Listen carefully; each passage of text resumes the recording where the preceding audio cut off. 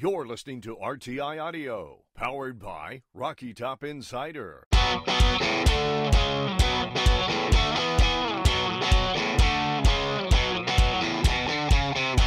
This is Pancakes and Bacon with VFL, Kyler Kerbison, and Reed Bacon.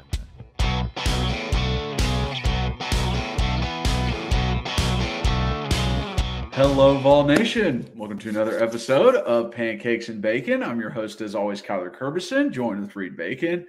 We got a doozy today. A lot of stuff happening outside of the football field. So we got transfer portal bonanza going on, guys leaving, guys coming in. And we just wanted to break down some of the guys who have actually already shown up on campus from this 2024 recruiting class.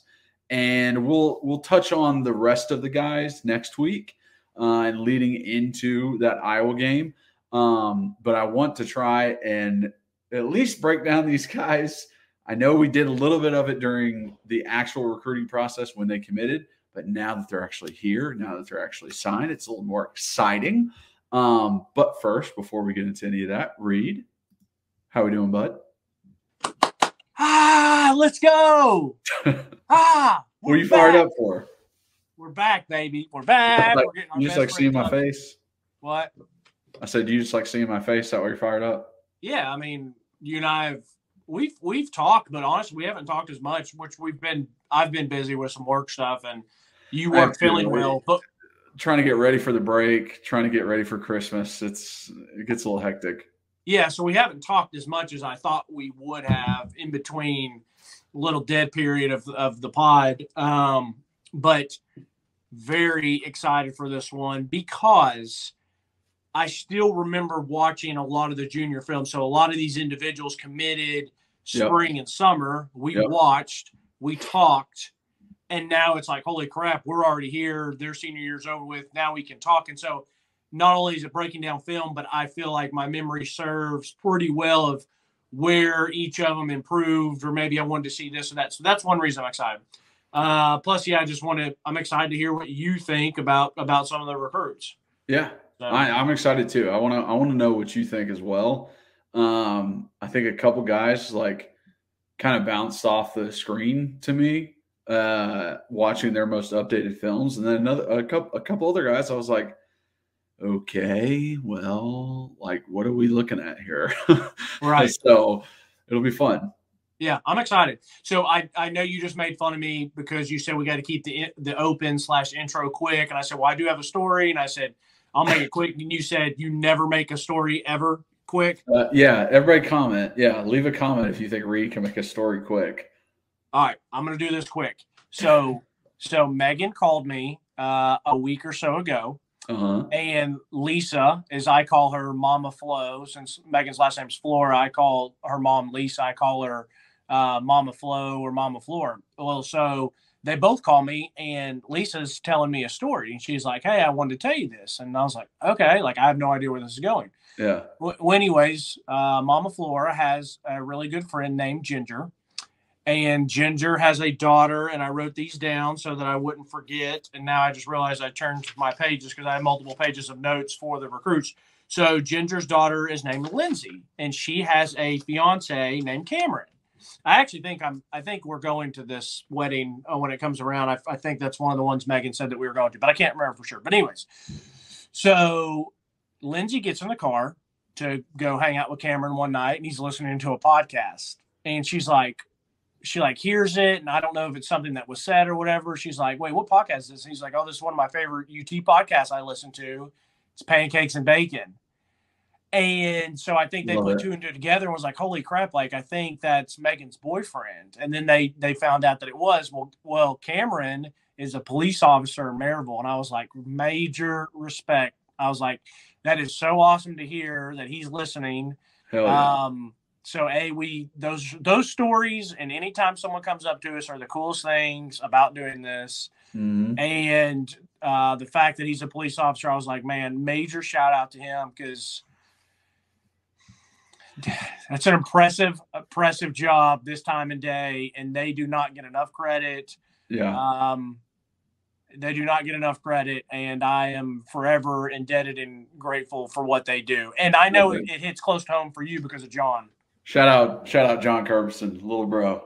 Yes, he is just graduated from Police Academy about a month ago. So congratulations to John. He's not quite so little anymore. He is technically 6 years younger than me, but he is bigger than I am, taller and larger at this point. So John is not the cop that you want to mess with, because he is, even though he's very friendly, he's a very. I was about to say, listen, if there's one cop as a criminal that you're going to run into, it's probably John. He would give you a little bit of grace to start with, but as soon as you cross a line, John is not the guy that you want. Like, yeah, John has that flip, and if he's pissed, he can do whatever he wants. That's who he is. Yeah, he's large. I mean, he's a legit 6'4", 6'5", and he's 6'5" and probably 290. Yeah, right now. Yeah, so. he's got them Kirby genes, and like I said, as nice as can be. So he will absolutely be super. He will be what some people want to call cool cop, as long as you just abide by it. But anyways, that was a really cool story, and I had not told you that story yet. I was saving it on here, so it was really neat. And at first, I was like, "Mom, Flo, are you just messing with me?" She's like, "No, I'm dead serious." I was like, "All right, I got to say something." So shout out to Cameron. Thank you for your service, and thank you for listening. I love it. I'm ready to go to transfer portal. Yeah. Okay. Let's do it. You're gonna have to help me out with like keeping up with this on the side, because I'll just start talking about the next recruit. But transfer portal. What I want to start with is I just want to tell everybody out there, relax. It's okay. Like, I know this is shocking. I know these things are out of left field because this is the new college football landscape. We're not used to this. We're not used to transfer portals every offseason before bowl games. That's not a normal thing, right? Now it is. Now it's normal. Now guys are going to literally transfer schools for one singular reason. It's not, oh, I don't like the coach and I'm not playing and I don't get paid. No, it can literally be, hey, I just want more money. Hey, the coach yelled at me one time. Like, that's how sensitive some guys can be and want to transfer that way. It sucks when you think you have a legacy kind of guy in a Tyler Barron. Being from Knoxville, I went to Knoxville Catholic. I was wanting him to finish his career out here. I don't think being at Ole Miss versus being at Tennessee helps anything in regards to draft stock. I don't think it helps anything in terms of more education on how to play defensive line. I don't really think it ramps up the possible winning percentage for the next year. So if all of those things aren't really going up, then guess what did? Those pockets, baby. So they are willing to pay that person more. I want everyone to think about every single transfer portal guy as like Tyreek Hill. Okay. Kansas City Chiefs would have loved to have Tyreek Hill. They're having wide receiver problems right now. He would have been a great addition, but Buddy wanted $70+ million and they could not pay that to him. They did not think he was worth that. I need to jump in here. Because I don't want people to think that just because a recruit goes elsewhere, that team or that school or that organization outbid. That is not always the case, because just because if you go to an auction and you have the most money, you can win 100 out of 100 times. That's facts. If you show up and you're the richest person there and you want to, at a certain level, you could win. You could buy everything at the auction, technically. Yeah. And so just because, and like I tweeted out, just because he went to Ole Miss did not mean that we went and there was a put it on your table competition and Ole Miss beat us. I don't believe that in any world that if Coach Heupel, if Danny White, if whoever said we need this guy here, you're telling me that they're not going to find a donor at the University of Tennessee that phones it up? No. And no one could ever convince me otherwise. I just don't want it to be like we lost out on him because we couldn't pay what the other schools paying him. You have to remember there's a major key in this. It's do they want to pay that price for that person? Exactly. That's what I was trying to get with the Tyreek. It's not you said the Chiefs couldn't afford him. So it's not necessarily that we could not afford him. It is that whatever price evaluation was given to him by Ole Miss, whatever they said to him, we did not think that was worth it. And that's okay. Like, teams move on. Teams have success. Kansas City Chiefs won the Super Bowl last year. Tyreek Hill's having a great season this year. Both can have success without each other. It's just, hey, I want to spend this money on a freshman who just had like a James Pierce. I want to spend this money on other recruits I'm getting in, 5 stars. I want to spend this money on Nico. I want to spend this money in other places on getting this tight end to come here. Like that's what it goes down to. Yet, like, every school can have a big pot. I think Tennessee's is bigger than Ole Miss's, which you agree. But hey, I want to put 20% here, 15 here, 10 here. That is part of head coaching nowadays. It's just like the NFL and the salary cap. Where are you going to put your salary cap? Exactly. So, and like I said, if it came to it and Tennessee had technically maxed out their allotment, but they really felt strong about needing one more, need something else, they're going to go get the money. In my heart, I think they could do that. Now you got to remember, there's some of these boosters that'll change from, if they've gotten burned once or they've been hit up with a ton of money and they're like, hey, we just went 7. And I'm not talking about specifically Tennessee. I'm talking about in general. You can't go to the same well over and over and over if you're not. For example, if Ole Miss comes out and Tyler Barron doesn't have a good year or whatever the case may be, someone else is going to come around and Lane's like, I need money. And they're like, well, what happened with Tyler Barron or what happened with this guy or whatever the case may be. So you have to be pretty careful with that. But yeah, it's just very much of where do you want to spend your money, and who do you think's valuable? They could have been like, they could have been like, hypothetically, you're Tyler Barron. You walk into my office. I'm Coach Heupel. We're having our exit meetings. Like, Tyler, we want you here. We love you. We appreciate you. We think you're really, really good. I'm assuming that you're going to want to try to make, some NIL. Where's your head at? What are you thinking? And then it could be a very quick, hey, I can give you this, but I can't get to that. And I'm sorry, but you're going to have to go find that elsewhere. And then it's up to Tyler to sit there and go, well, do I take my chances and enter the portal? What if I don't get what I want? Can I still maybe come back? It's a very weird dynamic and fine line, but I just think there's a lot that's going on behind scenes and a lot that's not talked about that no one on the outside really knows unless a player or their family is telling people.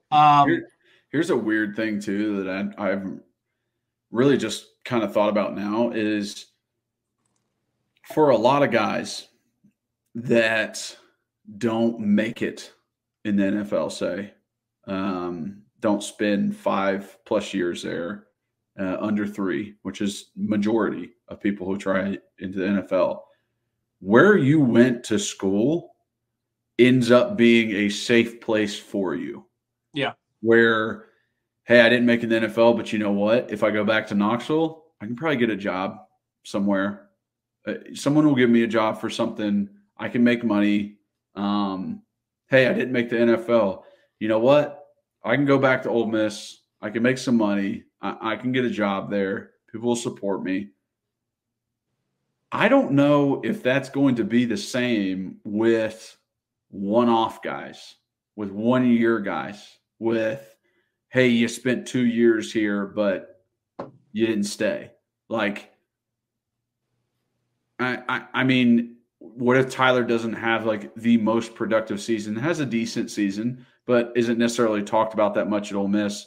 and then goes in NFL, maybe fizzles out, maybe doesn't make it. Where does he go? Yeah. It's right? not either. He's not back here. It's not. No, it's not Knoxville. No, and if he didn't play well enough, then people in Ole Miss are going to be like, "Oh yeah, there's that Tyler Barron guy that was a bust for us for 1 year."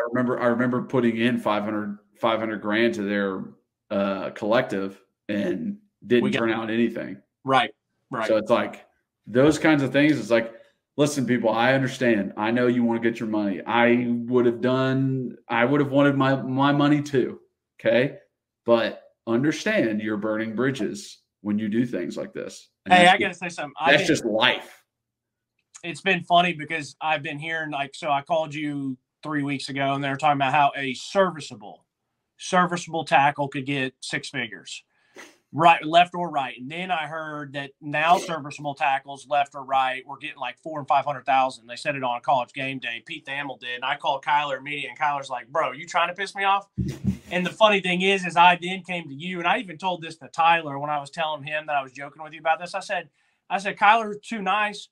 He's the Tennessee boy. Kyler would be like, can I get some NIL? And they'd be like, no. And you'd be like, okay, it's fine. Like, I still love Tennessee. You wouldn't have been the savage hometown, because you were more, for people who are watching that are maybe new or didn't know, like, Kyler was obviously more than a serviceable tackle. He was a darn good tackle. And so it's like you could have gotten some serious coin, whether from Tennessee or if you said, hey, I'm going to go somewhere that needs a tackle. It would have been nice. Not going to lie. Would have helped out a lot. Yeah. Would have helped out a lot. Yeah. But anyways, to hit on some other transfer portal stuff, I'll say some just real quick stuff. Like a Warren Burrell going to Georgia Tech makes sense. Makes sense. Tamari McDonald going back to that part of the country makes sense. Now, do I have any idea if he said, hey, UT, I want some NIL, and they said, well, we'd love to have you. We can give you this, but we can't give you much more than that, because it's very much that NFL, hey, we need left tackles, we need right tackles, I need corners, I need edge rushers, I need a quarterback. Everywhere else, I can probably much plug and play. I mean, do we really think that we can't replace? Not that I like Tamari McDonald a lot. I thought he was a pretty darn good player, but he's replaceable. You know what I mean? Like, he wasn't anything. Like, I feel like if Kamal Hadden would have had a chance to come back, I think Kamal could have gotten some dime, because they're like, hey, corner, we can trust him on an island. Like, we got to, but a safety or a nickel, nah, not so much. So, Tamarian going back down there, I understand that. I think that's fine. Jack Luttrell going out to Arizona, I get that. I think also people need to start wrapping their heads around the value per position. Yeah. This has never been a talking point in college football. It's always NFL. But now I want you guys to look at every football position just like NFL. Who's the most expensive? That quarterback, that left tackle, that defensive end. That's the most expensive, okay? I'm not paying big bucks to a linebacker. I'm not paying big bucks to a safety. That's just not happening. The only time you get, and you forgot corners are a premium position, but the only time you're going to see big money to a, like a linebacker or a safety or maybe like an interior D lineman. I mean, those are probably the 3 lowest paid positions in the NFL. What's that? Interior D-line, linebacker. No. Interior D-line, those guys make absolute guap. No, I was going to say the guys that are the lowest tiered are running backs, linebackers, and safeties. But you can still break the bank if you are elite at what you do. If Tamari McDonald was about to be a first-round draft pick or second-round draft pick in a year or so, they probably would have done what they needed to do to keep him if he was that much of a game changer. Yeah, I agree. Jack Luttrell, I get him going out to Arizona. Makes sense.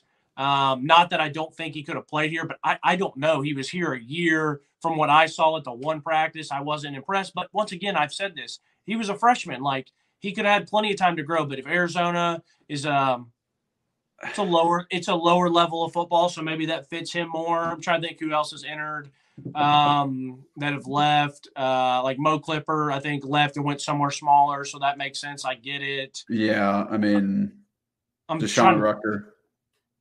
I don't even know. I don't know if he's even gone anywhere yet. No, and then Addison Nichols ends up at Arkansas. He did? Yeah. Oh, I didn't even know that yet. So, Danico Slaughter going to Arkansas. like that one is I don't fully understand because he's not necessarily from out in that way. He's a Georgia guy. I thought Danico was good. He may have been one of those that said, "Hey, I really, really liked how Danico played. I liked his play style. That doesn't mean that I thought that he was amazing. I thought he had some really good moments, and I thought he was a pretty good player. Once again, I think he's replaceable though, and so I think if he wanted money and they were like, "Sorry, we're just not going to be able to give it to you here because we are putting it elsewhere," then go to Arkansas, maybe get a little something. But then again, it's like, hey, you're going to Arkansas and you're probably going to win 3 or 4 games next year. Yeah, Sam Pittman could be fired easily. He could be fired in the middle of the season. It could be kind of a disastrous season. And then I did not know that Addison Nichols went there. So interesting to see how what's his name? Their starting quarterback is in the transfer portal. Mm-hmm. Yeah, KJ Jefferson. Yeah. So I don't know. When did Addison announce? I didn't even know that. I don't know. I just looked up Tennessee football transfer class and was just scrolling and saw that. Gotcha. Okay. Anyone else that we haven't mentioned? No, I mean, not really. Brandon Turnage, he hasn't found a place yet. Yeah. And Connor Meadows, who I think was a walk-on offensive lineman, he hasn't found anywhere. That's the other thing is, too, you got to be careful when you jump in because you might not find a place. Very scary. Yeah. All right. Let's jump into the guys that are on campus. Let's do it. Let's jump into these young bucks who just got here. And we'll start with the big name with little Mike Matthews, wide receiver. Now, I will have to start with when we first watched Mike's highlights, I said I was underwhelmed by it. That it did not jump from the page. That I think it has a lot to do with the way Mike plays. He is very I don't know, just kind of go with the flow. Like it even while he's running his routes, while he's running past people, it's just kind of like he's just just striding past people. He's very, very fast individual. So he can just escape dudes out on the field. And I think he is a very good hands catcher. I don't think I really saw many body catches from him. It was mostly hands. So I'm excited to see what Heupel can do with Mike Matthews. Let that be the clip that goes out. That I am excited. Okay? Nobody get upset. Are you done? I guess. Okay. Wow, that was pretty underwhelming. If you said you were underwhelmed with this film, that was pretty underwhelming breakdown. Well, that's right. Listen. Now just leave. I was underwhelmed the first time we watched his film. This time, I wasn't necessarily overwhelmed by it, and I don't want to be a negative Nancy. Let me preface this again for people that might be new. I don't know how many new people will get, or if they hear a clip and they want to jump and see this. Kyler was a pretty big time recruit, had multiple offers, went to UT, played, was darn good, played some in the NFL and the Canadian League. He might be a little bit more difficult to impress, and not from an ego thing, but just from a Vol for life. He's just going to call it how he sees it. And so you're not being negative.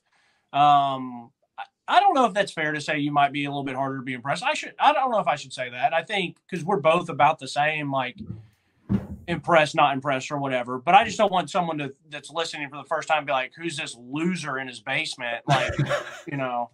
So.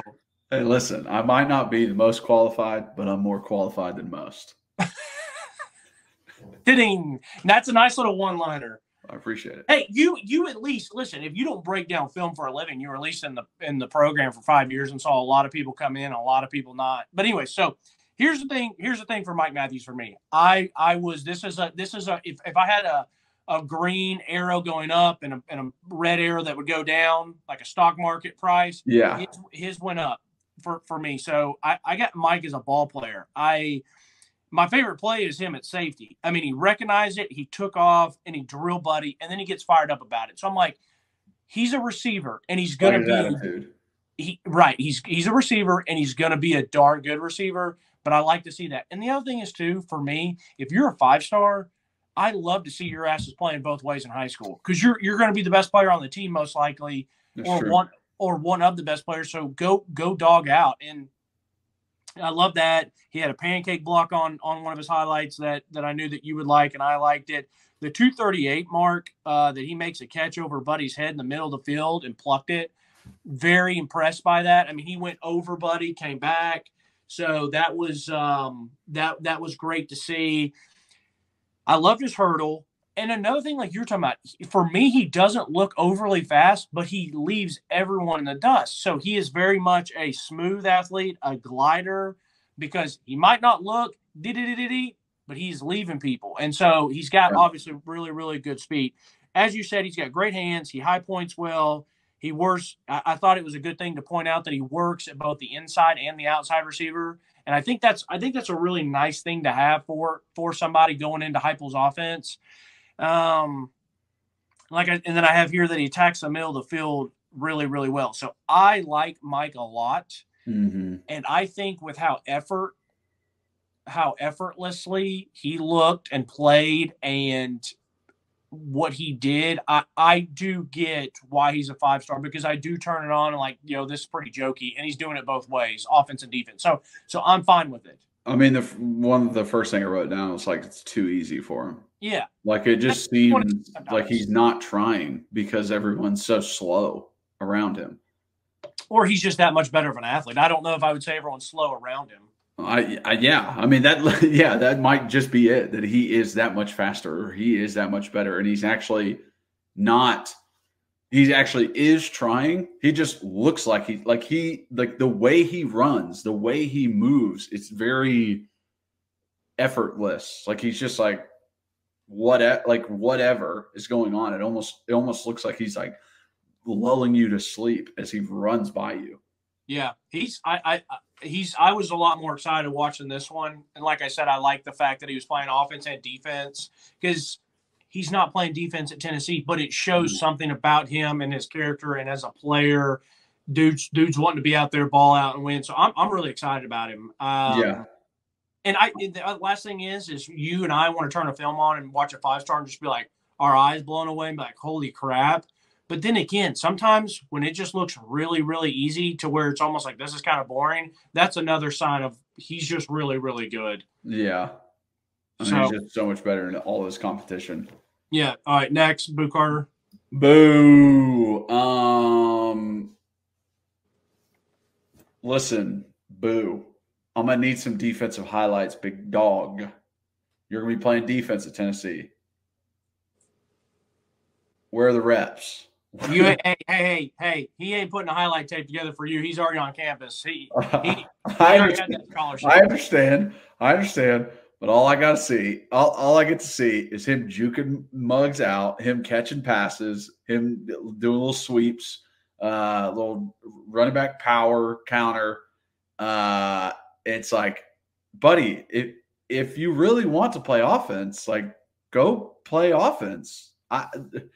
What do you want? Like, don't be mad. Don't be mad when you get to Tennessee and they're like, you're going to play safety. This is where you're going to play and you're going to enjoy it. Don't be like, oh, I'm transferring. I'm getting out of here. It's like, they told you day one, you're playing defense. We're not putting you on offense. I can see it going down that path, right? Like I've seen enough guys in my time of like, oh, I think I'm this when there's something else. And like those guys just don't work out because they don't take what the coaches are saying seriously. Like, well, I know who I am. I know I'm a better athlete than every other wide receiver you have in your room or running back. Like, I'm sure he thinks that. So it's like, I really like Boo. He's a freak athlete. I can tell he is. But I have no idea how good he is with his hips. I have no idea, like, is he a really, really good tackler? I don't know if he has good eyes and coverage. Like, I just don't know those things right now because it's not important to him to put any of that stuff out. It's way more important to score for him. Well, I mean, he didn't put a senior year out. He did not put a senior year film out. So it's not like he said, let me just put all my offense together and not any defense. I think he's just he's a high level recruit. He's being recruited. He can go wherever he wants. Like, he doesn't need to put another film out. So I get it. He didn't want, but I mean, I have no notes. I saw one play, and it was when I was watching Marcus Gore's highlights. And so Boo was back at safety, read it well, shot it. He was playing fast. He was playing, athletic as heck, and came up and made a nice tackle and got fired up. And I was like, okay, well, like that's the only highlight I'm getting to see. So yeah, I don't know what's going to happen with Boo, but hopefully it works out well for everyone involved. And I mean, that's where it's just like scary to me. It's like, I have no idea what's going to happen with him. Yeah. Who knows? The coaches obviously have spent a lot of time with him, and if they're willing to bring him on, then whatever. So yeah, I don't know, but I have nothing else to say because I can't watch anything else. Yeah. You know how I feel about the athletes. Yeah, I know. Pick something. All right, Marcus Gore Jr.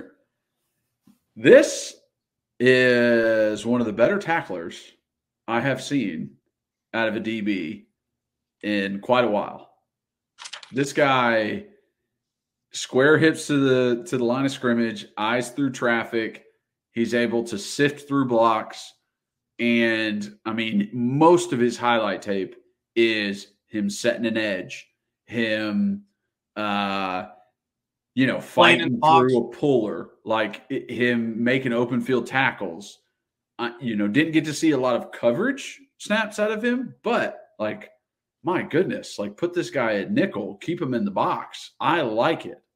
And he's long. He's a long, kind of lanky dude too. Comes off the edge in high school. I guess they just kind of listen, you're athletic, you can make tackles. We're just going to send corner blitz or whatever they called it. Safety blitz. Yeah, safety blitz. But hell of a box safety. Yeah, so for Marcus, I remember really liking his film when he first came out. So he's fluid, he's smooth, he's athletic, he's a downhill player, he's instinctive. I had to go all the way to the 5 minute and 30-second mark of one of his highlights where it was probably my favorite play. A theme for me that you're going to hear me mention a lot during these next breakdowns, I want to be able to watch a play and envision that happening on Saturdays, and envision that, it's a play that happens all the time. And maybe I wasn't super pumped about how it always ended with Tennessee. So for example, the 5:30 mark, it's a swing route, and it's him in one-on-one with a blocker, and he goes up, he engages, he disengages, he wraps up, makes open field tackle for probably about a 1 yard loss. Do you know how many times over the past couple of years that, and I thought, here we go. They want to say that Reed's the defensive back apologist. There was multiple times, whether it was Wesley, whether it was Tamarian, whether it was Danico, whether it was Kamal, whether it was Gabe, and not to say they were perfect at it, but I thought there was a lot of times over the past couple of years where I thought they would come up, disengage well, and make an open field tackle. Now, there was plenty of times where we would have liked to seen it a little bit better. Mm-hmm. But when I see something like that, I'm like, yeah, that's I want to see. He flies up, he recognizes, he disengages in the block like it's no problem. Then he makes a nice open field tackle. I want to see the wrap up. I know a lot of times in high school, these guys are bigger, stronger, and faster. They can run around and throw shoulders and people, but it's about building good habits. And when I'm watching stuff now, as I've gotten older, I care more about the technique and the more about the fundamentals of how you did something than the actual result of how you did it. Oh, exactly. Because did you get your head across on that tackle or no? Did you keep your eyes downfield? Did you use your length properly? You know what I mean? All the little things across all different positions. So I like his first play, working through traffic, a super nice knife through wrap up tackle. The slot man coverage I thought was really fluid, and it was natural, and he tracked the ball well. He went up and high pointed it. There are two things I didn't like, and the reason I'm going to jump to those two things now before I finish was because in that play, he gives his back to the quarterback and to the receiver. And you Yeah. just can't, I know you're athletic, and I know that you can get away with it in high school. If that quarterback been a little bit better, he actually could have thrown it more on a line and thrown it quicker, and they're probably going to score. Or you make a tackle after a 40-yard gain. But if you do that and I'm back here at safety, I'm pop, pop, pop. He gives me there, I open there, and then he gives me this one, and I rotate. What the hell happens when he sticks his foot in again and goes that way? And it's a Alabama or LSU or Texas. Say it's one of these Alabama, LSU, or Texas receivers, and he comes Oklahoma. and he goes, yeah, any of them, bro. And you're gonna be on Sports Center looking like a spin top because he just literally hit you with the outside, inside, outside, and you gave him your back, and you just can't do that. So that was something I didn't. And then there was a couple times where not a couple. There was one time where he very much was playing to where if this is the line of scrimmage, if you're watching on YouTube and this is the line of scrimmage, and I'm saying square here, he was given a lot of these where he was coming into the line of scrimmage, turned. And there was one time he turned and gave his back to a blocker. My friend Marcus, if you do that in the SEC, you are going to get murdered. And when I mean murdered, not necessarily your head taken off, you're going to get driven 25 yards in the opposite direction. You're not going to make the play. You cannot give your back to anyone. No. It's just like it's not smart for anyone. I mean, maybe if Eric Berry came down when his time and came down and was quick enough to give someone his back and rotate real quick, but that's Eric Berry. He's a Hall of Famer. He's a special talent. Like, you got to get away from stuff like that. But anyways, those are the only two negatives. 59 seconds in. Let's see. Appreciate play. Roll before this. Oh, yeah. So 59 seconds. This is one thing that you and I have talked about before, whether it's outside linebackers, defensive ends, whoever's coming off the edge and blitzing, and they just come off the edge and they just 100 miles an hour make the tackle. Like, that's sweet, whatever, that's great. I want to see if you're playing your position and playing your role in that play. Mm-hmm. He comes up, and instead of just balls to the wall, he will stop for a 1 or 2 half second to make sure it's not a boot or a play action or whatever, to make sure he's sealing his edge, and then he goes and makes a tackle. So those are the little things that I do like to see. Yeah. I would agree with that. With the 112 mark, very nice to stretch the play out and nice open field tackle. So Marcus, I really like this highlight film the first time. This one's fine. So maybe not necessarily a red arrow going down, but just highlights. I'm like, okay, yeah, it was fine. There's just a little yellow line. Yeah, it was just a nice little yellow line. I still like him as a player, but because I think he's a good enough athlete to play and be pretty solid for Tennessee. But there's still things to me that I see and like, is this stuff, is it going to translate at the next level on a high clip, or was he just really, really good in high school? And, because there is a transition phase. Yeah. I mean, that's really true. And like, is he going to be doing the exact same stuff that he had to do in high school? Right. Like, is he going to be in the same positions that he wasn't? Like, that guy's he's probably not going to be on the line and running down it a lot. Like that technique you talked about. It's like, he's probably not going to be in that situation a lot as a safety. Well, the thing that you got to think about is if he's playing safety or if he is playing nickel, that star position for Tennessee, we love to bring that blitz. We love to bring that guy on that blitz if Tim Banks is still our D coordinator in a year or two and if he's, older. So there are elements. It's not apples to apples, but it's definitely apples to oranges. Hey, you're still coming off an edge, stuff like that. So there's still a little bit potential there. Yeah. A little bit of potential that he could be doing some of the same stuff. Some of the similar stuff, yeah. Yeah. All right, QB commit. Old Jake Merklinger. Finna murk your ass. I like Jake. I do too. He is athletic enough, right, to do what he needs to do. You see him pulling the ball, taking some quarterback counters by himself. I love the offense he runs. I think it bodes real well with our offense. It's you see the route combinations they have out on the edge. They run a dig and a wheel, right? And it's like, okay, Jake's used to looking at that. You see the play actions that they do with someone coming over the middle. Okay, we've seen that in Heupel's offense. So it's just like I see him running kind of a similar offense. He's athletic enough to get out of trouble if he wants to. When he does escape the pocket, it's not about running. He does not give a crap about running. There was a play probably 2-3 minutes in where he rolls out, there is nobody in front of him, but he's not trying to run. He's not trying to run at all. Even though he can, he's like, where's the guy downfield? Where can I throw this ball? So I love that out of a quarterback. And man, is he good on play action passes, keeping his eyes where they need to be. Quarterbacks get into this realm of, oh, I'm looking at where I'm handing the ball, right, to the running back, or I'm staying on that in man on the line of scrimmage too long.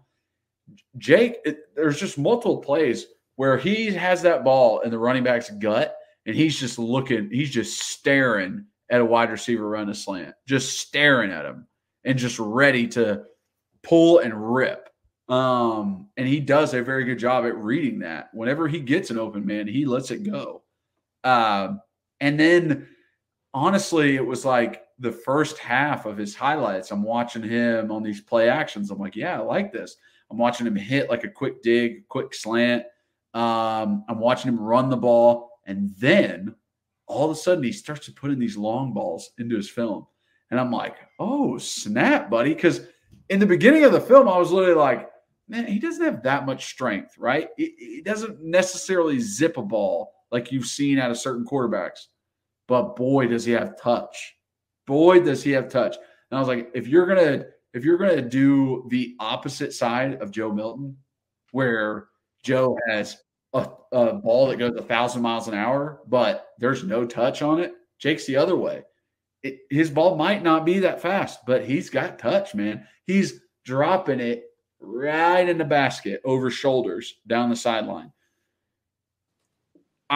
There's not much that I can say where I'm like, I don't see a way where Jake doesn't have success. Like, I think he could be very successful in this offense with what I'm seeing out of him and where I can see him like grow into understanding it more. In Heupel's offense, it is very much like hey, you got 3 things to worry about on this play. You worry about those 3 things. You don't do anything else. And I think that's what Jake's doing in high school too, where it's like, you worry about handing that off to the running back, running it yourself, or throwing it to this one guy. And that's it. I agree with you, Kyler, on a lot of things you said. I like Jake a lot. I really, really enjoyed his his highlight film the first time we watched it. Thought the guy was just a darn good quarterback, darn good ball player. I watch it again, and I like him a lot. So he hits his back foot, and he lets it rip. So there's not a lot of wasted motion with him. I love the way that he works the pocket, sidesteps, eyes downfield, drops a bomb. Funny thing is, you already mentioned it. It was the wheel route combo. He knows he's got the wheel. I can picture Jake doing this, being on campus for a year or two. Nico kills it. We win 2 national championships back to back. Anyways, so Nico's Heisman Trophy, all that good stuff. What's that? That's a Heisman Trophy, all that good stuff. Yeah, exactly. So, anyways, but no, I can picture it, man. Jake's there. He's learning. You know, Nico's the guy. Nico's doing his thing. And then if Jake stays and he puts that work in, and in a year or two, it's like, well, don't forget about this Jake guy that we signed back in, 2023, 2024. I vision it. He's on the field. We call that same wheel route. He works up in the pocket and just dimes it. And I'm like, is that Iceman out there? Yeah. What's going on? Right. It's like, and so when I saw that play, ball up, step up, then gets out, eyes downfield, knows where his wheel route is, and hits a good shot. So once again, I can see that translating perfectly to Tennessee. Mm-hmm. The 20-second mark against Savannah Christian, because he had his broken down in middle bit, the way he worked his pocket, eyes downfield, work progression, and found a wide receiver. So it's another one where he worked the pocket well, but you can see him go check, check, check, didn't get his options. He gets out, then he throws it and gets like a 9-yard. It's just like those little things. I was like, you show me 5 of those plays compared to these high school films. It's like drop back, bomb, drop back, bomb. It's like, no, I don't care about that. There's thousands of high school quarterbacks that can drop back and throw a nice, pretty bomb to some good athlete running down the sideline. I want to see this stuff, the intangibles. And so I love that. It's kind of like that play that Nico had in the orange and white game where he threw it to Ethan Davis on the sideline where he's just like, escape, run. Here you go. Like, yes. That's the kind of play where it's like, oh, I like that. Right. You said mobile enough. I had written down mobile enough. And he's getting out. He's running mobile well. I thought he ran the RPO perfectly. We have some RPO stuff. He looked like he ran it better than Joe Milton's ever thought about running in his life. No shade to Joe. I'm just saying Joe was our quarterback this year. He gets it in the belly. They take the running back. He pulls it. He starts running. That safety immediately shoots the alley. Boom, he dumps it right out to the slot. I'm like, okay, perfect. Then he gets down the red zone. He looks like he's about to break the pocket again. He puts his head down and he goes and tries to – I couldn't tell if he scored or not, but he gets his head down and he runs hard. And it's like, you know what? That's smart quarterback play. You want to – there's that fine line of where you want to be smart, you want to slide, you don't want to take contact, you do want to use your legs to extend a throw. But damn it, sometimes there's times where you just got to be a ball player and you're on the 6-yard line against in Neyland Stadium against Alabama, and you're rolling out and you're like, man, everyone's covered. Like I got to put my head down and just go get bodies and get in this end zone. And so it's like little stuff like that. I was like, that's a part of his game that he has shown me and that I trust him. So the other thing is, I got to give a shout out. His receivers are pretty nasty. He's got a couple. There was that one guy who looked like a big old boy and goes up in high points, but I liked, and he has good accuracy, and maybe these are the same thing. Sometimes when I think of accuracy, I think of, for me in my brain, like accurate is like a slant coming in and you got the linebacker here and the safety here and the corner on his hip, and you got to put it right through a window and it's a real tight window and like, oh damn, that was so accurate. So he's accurate, but I also like his ball placement, which I guess could be accuracy too, but he's got a guy and he's throwing a back shoulder in high school.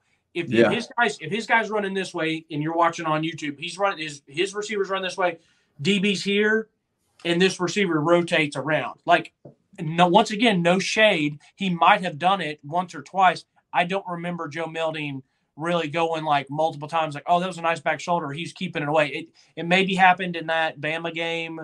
And I think he did it. That was just an underthrow. That wasn't necessarily a back shoulder. I think he did one to Jacob Warren against South Carolina that was kind of like a high point. But anyways, I like Jake a lot.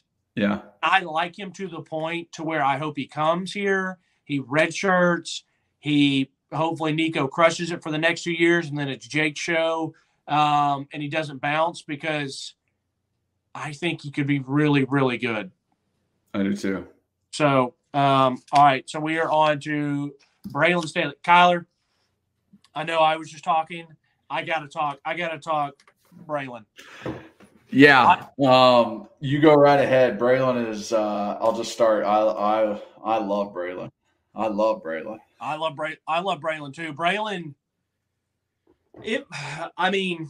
it might be hard pressed to find someone's film in this, and this is only half. These are the guys that are either here already or going to be early enrollees compared to the other guys that will potentially be signing, I guess, tomorrow. And we're not breaking down the transfers just yet. It's going to be hard pressed for me to find someone that I like more than Jake or I like more than Braylon. So everything that I'm watching Braylon, like what's hitting in my head, he's a stud. He's a baller. He's nasty. He's athletic. He's smooth. He's twitchy. He's natural. This is one of those guys that I really liked his film the first time. And if you remember, I thought he was kind of a D-Hop type player. Hey, he's not overly fast. He's not overly twitchy. I literally put my second note, body contortion on 50-50 balls. Like, who does that describe more than D-Hop?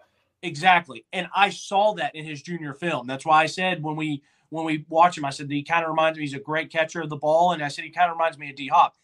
I go to this year's film, and I'm like, I mean, this red arrow or green arrow could not be pointing up more, because it's almost like the normal maturation of a high school guy. It's like you go and you're a freshman and you might be okay, and the coaches see there's some potential. I'm not talking about Braylon. I'm just talking about in general. Yeah. Coaches see, hey, this guy's going to help us in a couple of years pretty good. And then at these levels, at your level, it's like sophomore year, they're starting to play some. Junior year, they're one of the better players. And then senior year, it's like, look out, this guy's an absolute problem. And that's what I felt like. I felt like he was really, really good last year. And now this year, he's just the best player on the field and he's unstoppable. And so I like to see that because I have on here, he went from D-Hop, in my opinion, to now he looks like he does it all, where he's like a Jamar Chase, he's an A.J. Brown, where you can hit him and he'll house call it. He can go in the middle of the field and hands catch and protect himself and take a big shot, but he still come down with a big first down. You can throw him a 50-50 ball and he'll high point it. You can throw him a go route and he'll lay out and catch it or run by someone. Like, he could do it all. Braylon might be my favorite highlight. I'm not gonna say the best, but he might be my favorite highlight tape that I've watched in all of these that we've done, because I go back and think, and I love Squirrel. He's probably right there with Squirrel's highlight tape for me, because I felt like the two of them legitimately do everything as a wide receiver. Everything. Yeah.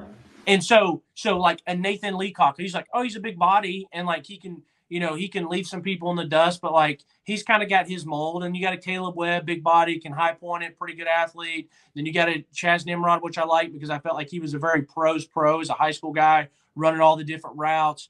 But I watched Braylon and I'm like, dude, this is nasty. So anyways, hand catcher at the 158 mark, 23 seconds in, he takes a dig to the house, and the next play, they throw him a quick screen. He makes Buddy look like an absolute fool and house calls it. A fool, and he house calls it. And I'm like, do you see that Heupel's offense? A dig? We run digs all the time. You get him the dig in the middle of Neyland Stadium, and then he has enough juice to leave the South Carolina safety. Or then how many times did we see Joe Milton this year take it and throw it out? And the fact that you got a Brew would catch it and probably make a guy miss, and then probably truck stick someone, and then besides Squirrel catching it, making the first guy miss and getting the field. But other than those two guys, I don't know who else on the field or on the UT team now is going to do it as good as Braylon does it. And we used way more running backs this year trying to do that, like having them line up outside or having them escape from the backfield, than the year prior. We did so many wide receiver ones. Like we integrated our running backs into it because we didn't have as many receivers to do it. And Braylon's on here, like you said, takes that dig to the house, outruns multiple guys with angles on him, and then makes a dude touch earth. Literally makes him like, all fours on the ground. He jukes them so bad and just goes. That stuff is almost like you can't actually teach how athletic that is. Like he's just he really has grown into like that freak mold. Yes. So the let me make sure the dig to the house. Oh yeah. So I had a star here. Two things that we see all the time in a Heupel offense. Not only is he not only is he like you said, 50-50 ball and he can also take the top off, but he's a contested catcher. And I say contested catcher meaning whether he's going up and high pointing it, whether he's got a guy draped on him and he's catching it. So not just high point balls, but contested catches because he's being covered and he still plucks it out of the air. I love that. And then last thing, we just talked about Mike Matthews. Mike Matthews is a really, really, really good football player. He's a 5-star. Maybe they made Mike a 5-star because he does it offensively and defensively. And Braylon just played offense, to my knowledge. I didn't really see any defense. But as a wide receiver-wise, I'm really excited about both of them. But I'm probably even more excited than Braylon. And that's just one man's opinion. I'm not saying that I think he's going to be better. I'm saying what I've watched as of today, I thought he was awesome. And so I did do this. This is the only group that I did this for. I said, I got to go see where Braylon stacks up nationally and why he's not a 5-star. So I go and I look at the recruiting rankings for wide receivers. Now, I think Mike Matthews is maybe like 7th or 9th. I think he's 7th. And Braylon's not far behind. He's a top 20 receiver in the nation. He's 17th. And I forget which one I looked at.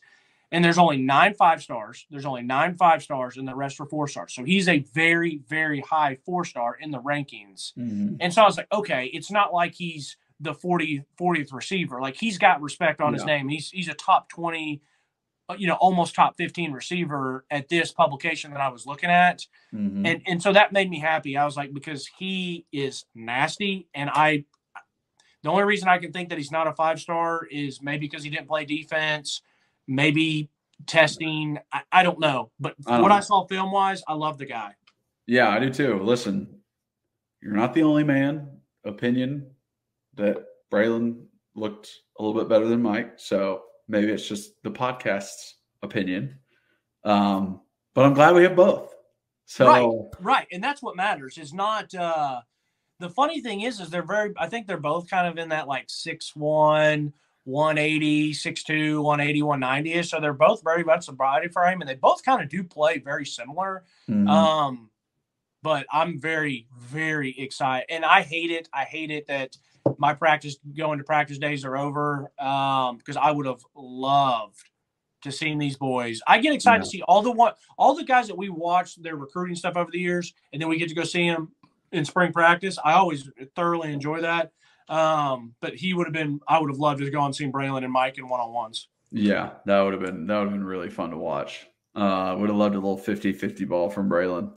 And I put in my notes, like you said, a similar offense, similar plays you see that he runs for our offense.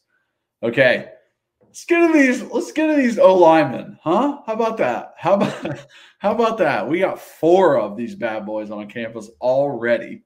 I love that. I love the fact that they're already here. I love the fact that they already can get some practice in.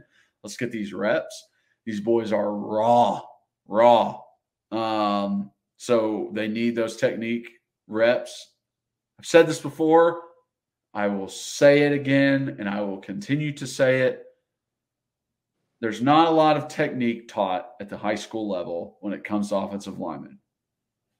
A lot of the time, what you're looking for in a recruit is a nasty dude who is athletic and real strong. And that's what we want. Nasty dude who's athletic. All of these guys got a little nasty to them, which I like. I like it a lot. Let's start with Jesse. Jesse, big boy, about 6'6", maybe pushing 6'7". I saw some spots that said 6'7". Only about 280, so he can put on weight onto that frame. He is one that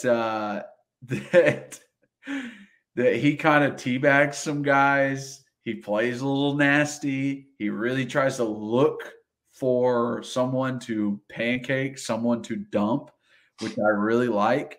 He has a strong upper body, likes to throw dudes away. One thing about his play is we got to get him off his toes. He likes to get up on his toes, and I get it. If you're pushing something, you get up on your toes to try and get all your weight forward and push into it. But a O-line coaching point is if you're pushing a truck in the ice and snow and you go up on your toes, guess what's happening next? Your teeth is going in the tailgate because you're going to slip. And that's what happens a lot to guys who lean too much on their toes. So one thing for Jesse we need to work on, just a little bit of base. Just give me a little bit of base, Jesse. I want you to start moving dudes not through your toes, but through your squat form. You are stronger in your squat. You are a stronger human being with both feet flat on the earth than you are up on your toes. It is science, okay? So let's start using some flat feet. Start using the insoles of our feet with a nice, good, wide base, and we'll be good. Didn't get to see a lot of pass pro out of Jesse, which I wish I could have. But a tall dude who can put on weight, who also has some pulling highlights where he's out in space searching for guys to hit, and he plays nasty, thumbs up for me. Very excited. Want to see where he can go. So I'll be honest, I did not get to watch Jesse, and I apologize. There might have been a slight reason because the last time I watched it, it was, hey, big, nasty athlete, but they run triple option, so there's not a ton to see. And, yeah. and correct me if I'm wrong. Well, I knew you were going to be watching, but correct me if I'm wrong. I thought it was going to be the exact same thing I saw last year of him just being bigger and more physical and decleaning people. I'm not going to be able to catch as much from that type of offense for a lineman as you are. But correct me if I'm wrong. He might be like a slight project compared to. He might be a little bit because he does run that wing T offense. Like I said, there's no pass pro reps, so that's something we need to actually get a hold of. But like Ollie Lane is a great example. He ran a wing T offense in high school. He actually came and trained with me right before he committed to UT and before he went there. And Buddy didn't know what a 3-point stance was. Like he was in a 4-point stance all through high school until like he came, and I was like, all right, we gotta get you leaning back a little bit. I know this is a little uncomfortable for you, but we can't have you looking like the tush push out there. Like we gotta lean you back some. So listen, he's athletic enough. I think the coaches just love his nastiness, and they see him pulling.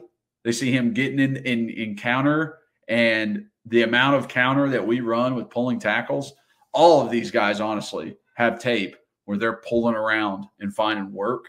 I honestly think that Max Anderson might be the best at that.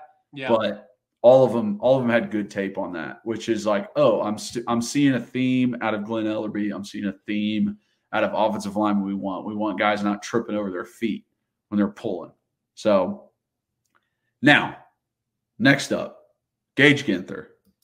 I truly, truly, truly hope you watched this film. I did. Okay. I did. There's no way I could not watch Gage because we loved his film. Like his junior year film, we both fell in love with it. We fell in love with him, and we thought that it was one of the best offensive line highlight films we'd ever seen. It was almost near perfect. Yep. I'm going to say this. I wasn't as impressed on this one that I was with that one. But it's hard. If I watch something and it's a 100 out of 100, it's hard to be impressed. Like I need to see another 100 out of 100. And I didn't think – there was just some things that I'll mention after I want to hear what you thought. Did you think it was as good as last year's? Overall, I would probably say no, but there were a few plays in there where I got like a little shiver down my spine. I was like, yeah, baby, that's what I'm talking about. I freaking love it. Like there was just, man, there's a couple things in his film where I'm like, that's exactly what I want you to do, as not like you did it perfectly. So his film definitely excited me.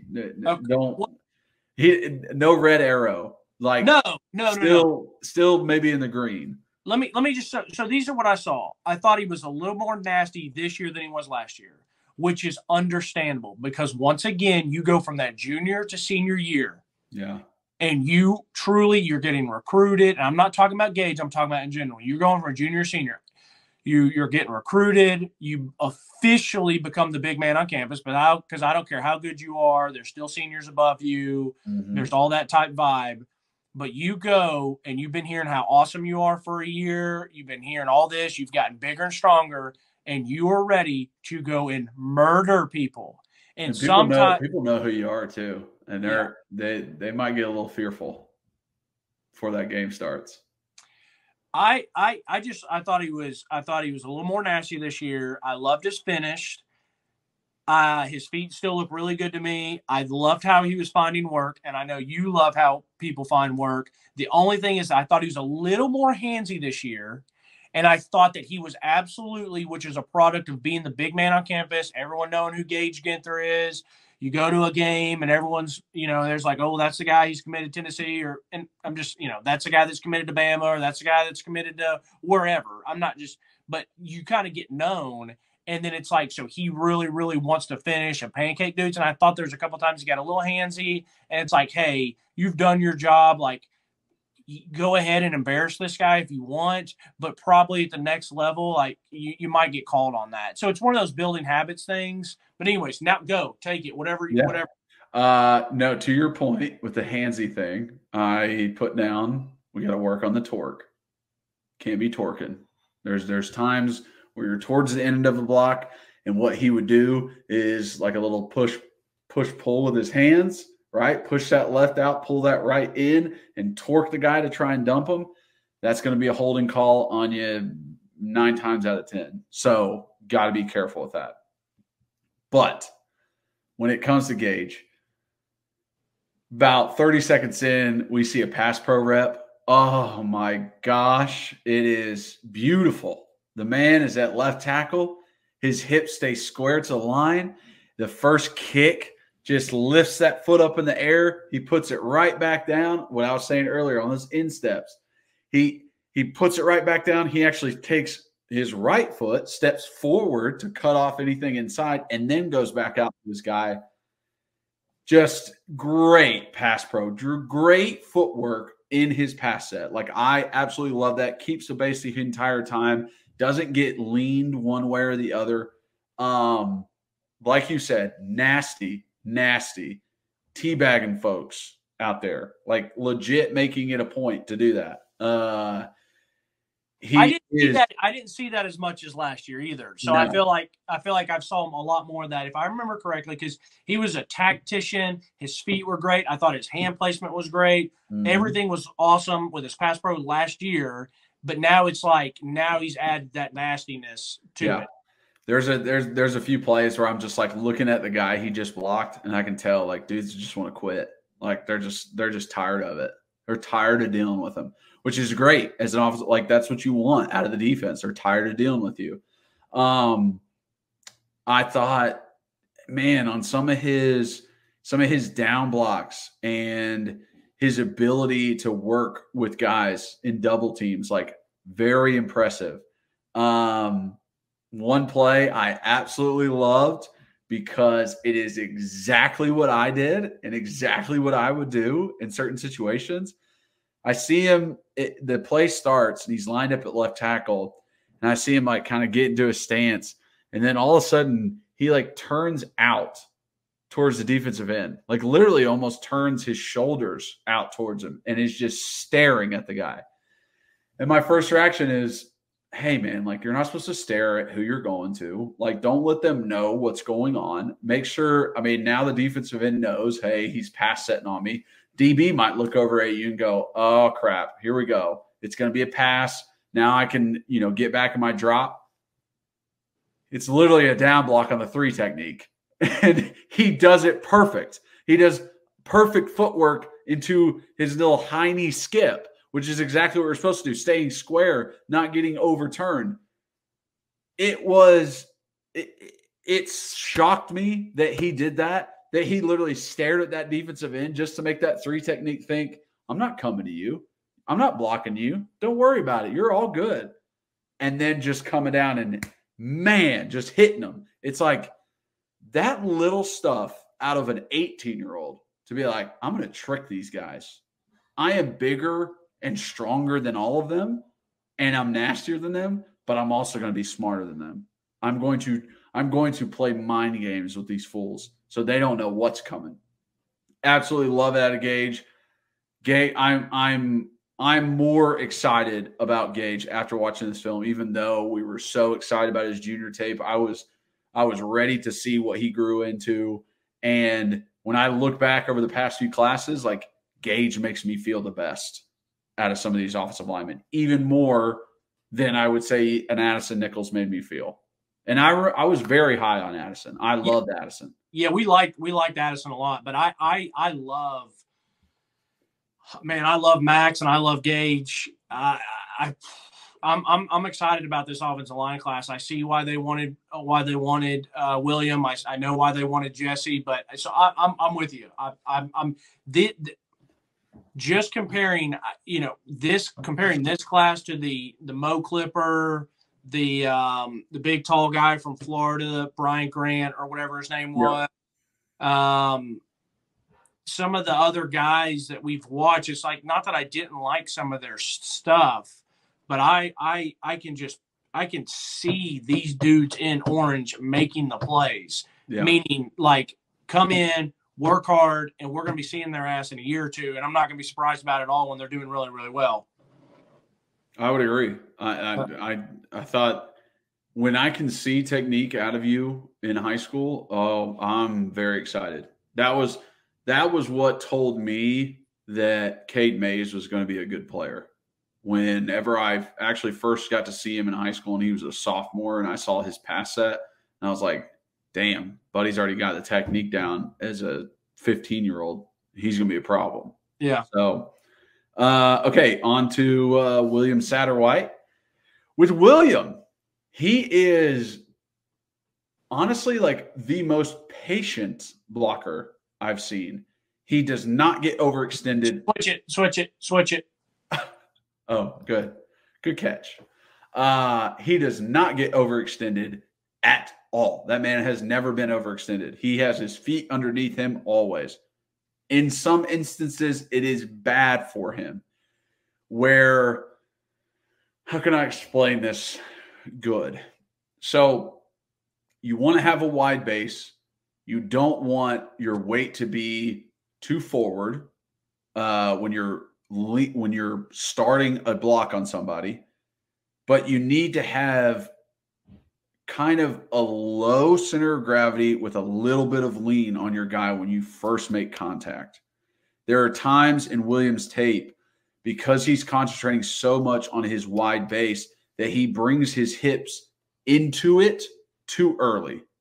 You bring your hips into it at the end when you want to lift and dump, not at the beginning. He will do it at the beginning sometimes, and what that does is just creates a little stalemate. And then you just sit there because you're both standing straight up. All four of these guys can be lower. Let's call spade a spade. All of them stand up in their film, but they're all bigger and stronger than everybody, so they can get away with it. Have you ever watched a high school highlight film of an offensive lineman that they didn't need no, to skip? That's never happened. Never.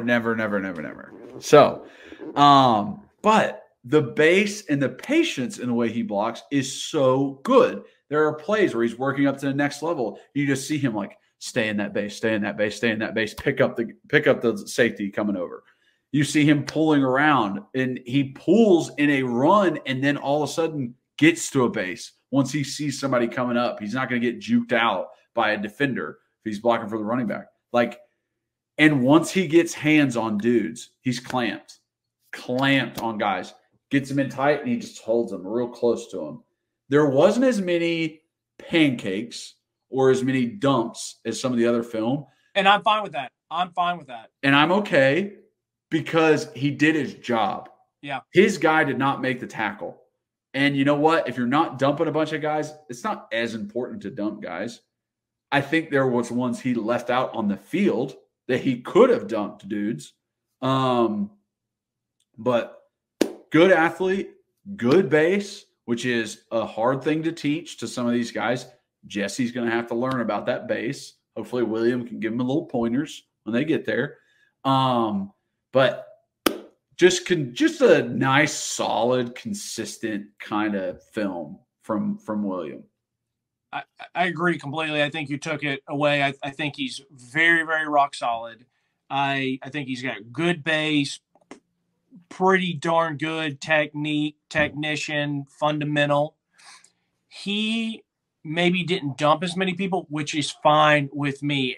We've talked about it a million times. A lot of these big-time high school guys, and I get it, they just want to dump and dump and dump, and that almost becomes more important than just doing your job. Yeah. And I get it. I would have been the exact same way. You were the exact same way. We wanted to body people and embarrass them. And there's going to be a time and place for that at the next level. The pancake is a dunk. It's cool. It's cool to go throw a dunk. But you know what? It's just 2 points. Like, it's the same thing as a layup. And I don't want to go out of my way to try to throw one down home on a fast break and bang it off the back iron. Exactly. You know what I mean? So it doesn't bother me. Like, I still saw with him, there was still some of instead of maybe with some of the other ones being nasty, there was still some of the fired up. Like, he was still fired up. Like, he, in a way, kind of reminded me of you a little bit, where you had that nasty about you, but you were just you were just fired up. Like if you made your block and you looked up and one of our running backs in high school or even at UT was taking it, you were like, let's go. Like you were like, yes, like you were fired up instead of standing someone over someone and letting them know what's up, which you've done. You were just like, hey, like we scored. It was more, and there was a couple times I saw that with him, and I was like, yeah, like it's still a team game, and Exactly. so I like that. Another thing that you did not mention that I think is super solid about William is that he played tackle and guard, and I think and I think that's nice to have. Not to say that in his first year or two we're going to be seeing that, but we both know that if he's around as a redshirt junior or a real junior, real senior, it is very nice to have someone that is comfortable doing both. Yeah, let me look and see what his measurables are. Because he's a guard body type. I remember when we talked about it. He's a guard body type, and he'll play that's guard. all that I would like. I was watching him play tackle, but the whole time, just like, yeah, look at this guard. Yeah, 6'3", 300. Right, that's a guard. It's guard written all over it. But if he's athletic enough in high school to go play a tackle, then that bodes well for the next level. But yeah, super solid, super consistent. I like his film. I liked it the first time we watched it. I like it this time that we watch it. Mm-hmm. It's I think it's super solid. That's what I can say. Solid is the best word for it. I watch this and be like, oh, good. I'm happy. Like I'm happy that he's. Yeah. You know what I mean? Yep. So, exactly. Okay, Max Anderson, last O lineman. I said it earlier. Max pulling and getting through traffic, he was the best of all of these guys. There's not a lot of pass pro in his film. It's a lot of run blocking, but his ability to pull around and just like keep a good base, but like eyes up on people, like searching, is so good. Like there were times where he's picking up safeties that are coming down into the box. He's picking up linebackers that are scraping across. The guy, he's not only good eyes, it's athleticism. Like you can't just pick a guy up. Like you will fall. You will fall over with these fast dudes trying to run downhill and get to the running back. What I was going to say is I don't want to hijack yours because I'll have my time to talk about him. He looks so natural and so effortless on his pulls. Yeah. Kyler, there's times where I'm watching his highlight film and it's Texas football, so he's big. The guys they're playing against are big. They're on the damn – there's a couple of them where he's in Jerry World. Like he already looks like a college offensive lineman. And that's crazy to say about a high schooler. Yeah, he does. Nasty, another just nasty dude. He had a few tea bags on his tape too, and working real well in double teams. Yes, real well. I mean, there's the measurement of what you want is I don't want to see that other team's jersey color between you, right? If you're working together, I can't see white through the two of you, and that's what he does. He is tight to his other offensive linemen when they work on those doubles. So another guy kind of like Jesse, that it's like so much run experience, so much run technique that he's worked on, but not that much pass pro. We can learn pass pro. Okay. I learned pass pro. When I was doing it in high school, I was getting by. I was doing a good job. I wasn't square in my set. I didn't have good feet. I was kind of rolling over. I wasn't picking them up as much as I should have. I didn't have good hand placement on my punches. You grow into that. So it doesn't necessarily worry me. I know people are like, oh, they've never pass blocked before. Like, what's going to happen? It's okay. They're not playing right away. They're not going to play in the bowl. Okay? We got time. I think, but as I already said, where he looks so natural and he already looks like he's a college offensive lineman, his body type looks like he could have been a tackle, but I think he is a really, really natural guard. Like he kind of has that tall, leaner look to him, but he plays like a guard. Now, that's a really awesome thing because they can either put him in and he can come in and be an absolute dog at a guard. But the other thing for Heupel's offense, we pull the tackles a decent amount. So it's if he goes and naturally once he starts working those pass sets from a tackle position, left or right, I think that could be really scary. Or it's very much I'll take a 6'5", 315 guard. oh, dude, All day. Any day that's athletic and nasty. It's just funny because his body type, like I said, looks a little bit like a tackle. He plays a little bit more like a guard. And so there's the mix to where I think he could do either. Yeah. I love Max. So Braylon is if I have a top three of so far with highlight films, it's Braylon, Gages from last year, and then Max. And the funny thing is, I love Max's last year. I like it this year. I think that, the nasty's still there. The pulling's still there. I do think his hands were inside a little bit better this year than they were last year, because a lot of times last year we would see the outside on the shoulders. There was more times this time where I saw him driving and dumping Buddy, but I didn't see the hands like I saw last year, which is nice to see. Yeah, that's good. And then you already mentioned he worked up really well. I love Max. Yeah. I'm very, very excited to see how his college career grows, because I think it could be pretty damn awesome. I do too. And last but not least, Idris Farouk.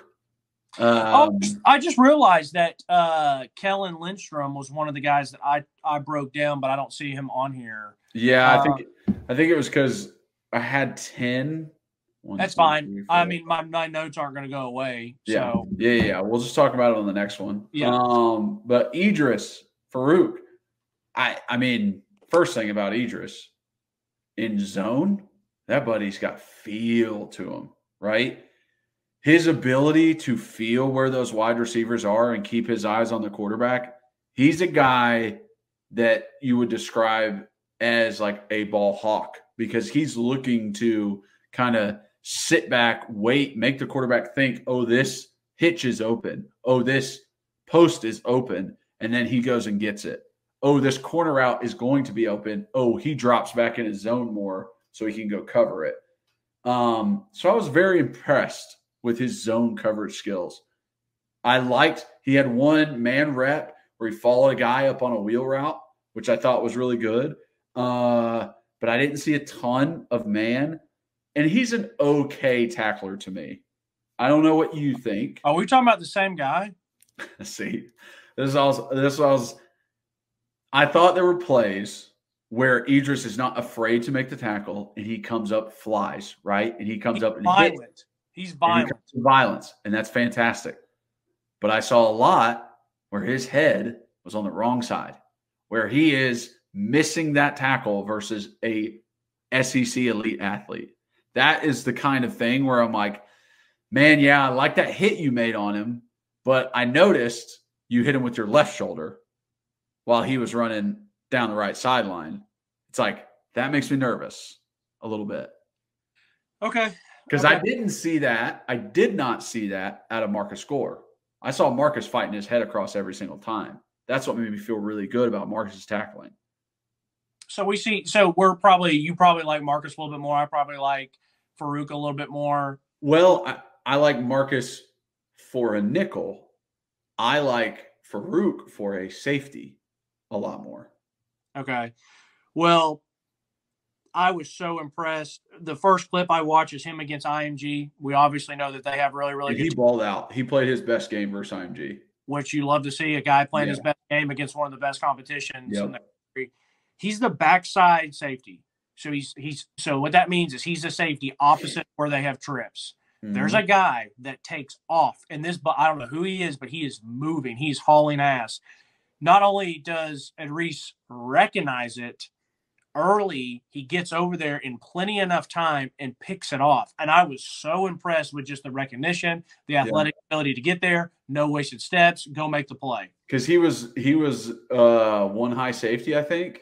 I think the other safety, which would make sense if they were cover 3, then that other safety that was up top on the other side would come down because there's trips. Yeah. So maybe that's what it was, is because then that would make sense that he knew he had to get deep third, which then deep third ended up over into the deep third of the corner, but the corner wasn't there. So no, it was awesome recognition, awesome play. I think he hits really, really hard. I think he's very violent. And there's one thing I don't want people to forget in football. You need playmakers. You need Braylon Staley's. You need Mike Matthews. You need some of these dudes. But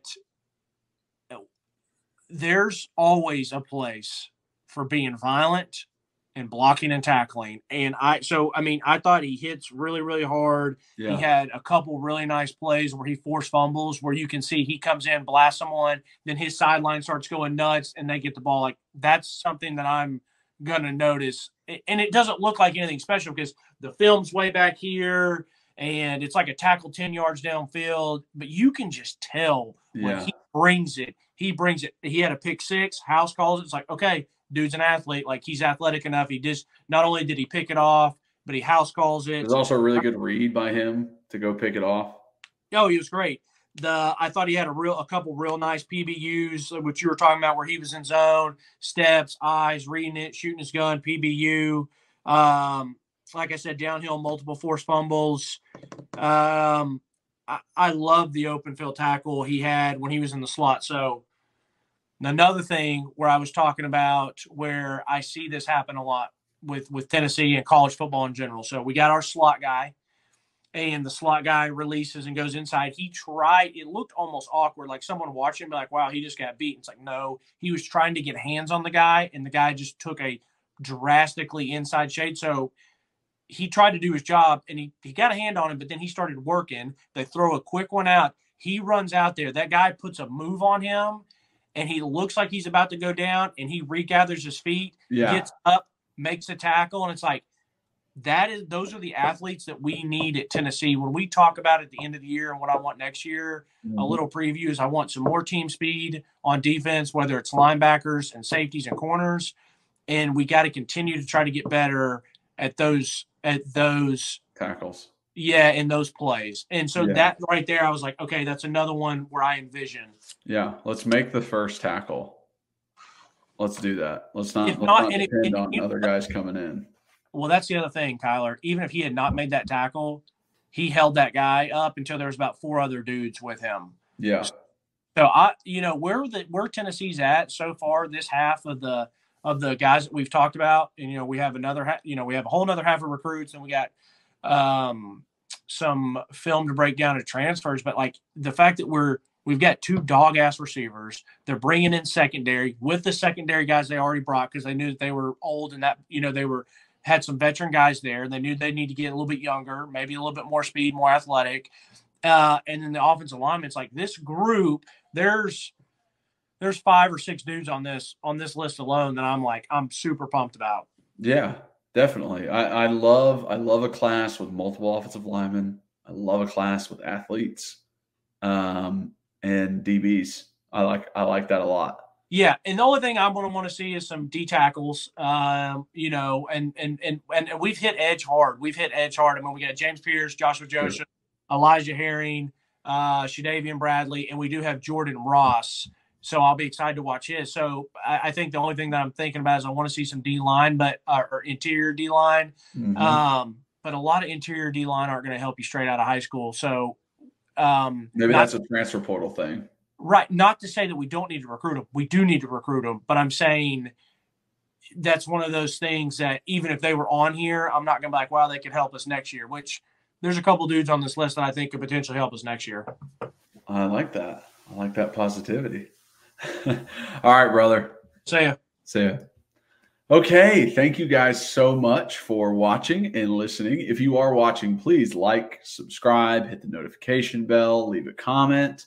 If you're just listening, rate, review, download, and re-download. Also follow us on all those listening platforms you may use. Follow us on social media at Pancakes and Bacon, on our Twitter at Pancakes and Bacon _RTI on Instagram. To follow Reed, it is just at rbacon26 on Twitter. And for myself, it is just at Kyler Kerbison on all social medias. So check me out there. But yeah, super excited for this class coming in. Super excited for the bowl game. Thank you guys so much for being the best fans in the world. And as always, go Vols.